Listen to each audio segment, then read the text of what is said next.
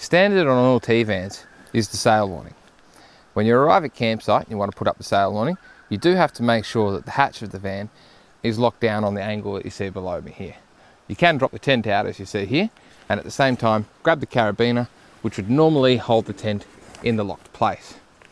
The sail awning is an isosceles triangle, so that means the longest end connects to the body of the van, which is where I've got this eyelet.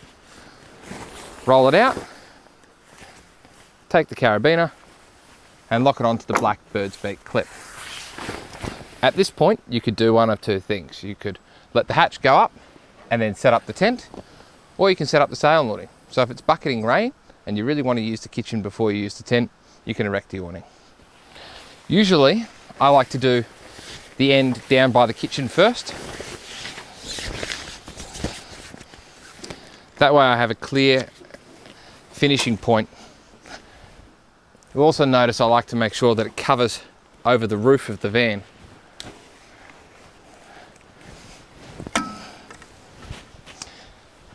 Then you've got a peak in the middle.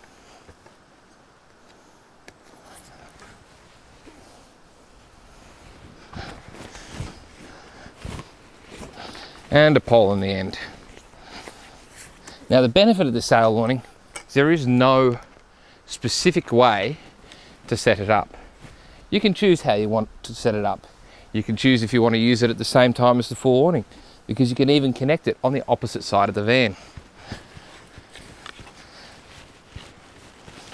But today, I'm just making sure that the kitchen is covered so that I can use it